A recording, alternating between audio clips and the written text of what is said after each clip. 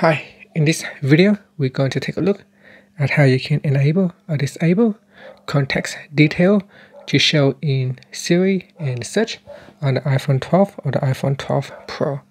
First, let's go back to your home screen by swiping up at the bottom of the screen. Next, we're going to tap on Settings. In Settings, you want to go down and tap on Context. Then tap on Siri and Search. Now in here, there are a lot of settings which you can turn on or turn off. So in context, you can choose to show Siri's suggestions for context. You can choose to turn on or turn off, learn from this app. On the home screen, you can also allow the home screen to learn about the context app by tapping on or off.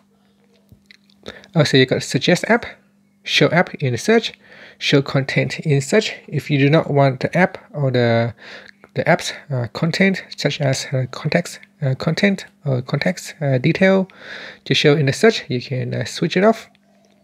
And finally, on the lock screen, you can also choose whether to show the apps on the lock screen or not.